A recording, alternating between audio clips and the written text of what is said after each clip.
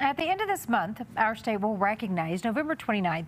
It is the day the Sand Creek Massacre happened in southeastern Colorado. U.S. troops violently attacked, murdered 230 Native American women, children, their elders. It is the most deadly massacre in Colorado state history, and an incredibly important one for all of us to learn about and, of course, to honor the victims. Just in time to mark that day, History Colorado is debuting a new exhibit. Yeah, we have Shannon Vorel here with us. She's the director of exhibit planning. And Shannon, thank you so much for being with us. Sure thing. Thank you. And Shannon, the exhibit is called The Sand Creek Massacre, the betrayal that changed Cheyenne and the Arapaho people forever. So if you would, tell us a little bit about this exhibit, what people can expect whenever they go see it. Sure. The exhibition will feature the life of the Cheyenne and Arapaho before the massacre itself, and then their resilience afterwards.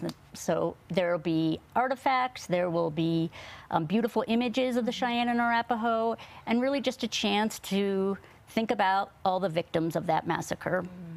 And Shannon, how did this all come about? Did you work with the tribal leaders to put this together too?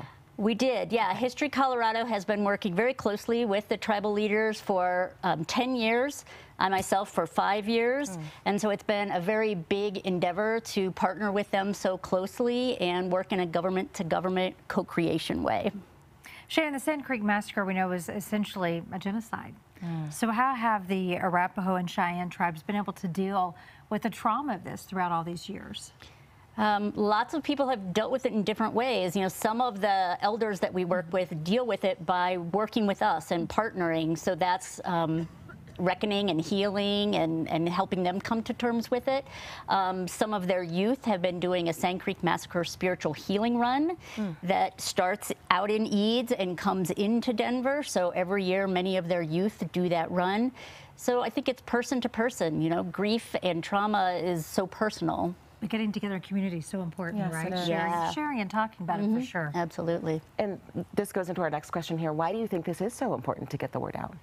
Because it's foundational to Denver and foundational to Colorado. This is how our state became a state. You know, Cheyenne and Arapaho people lived here, and they were pushed out as we broke treaties and moved in and colonized.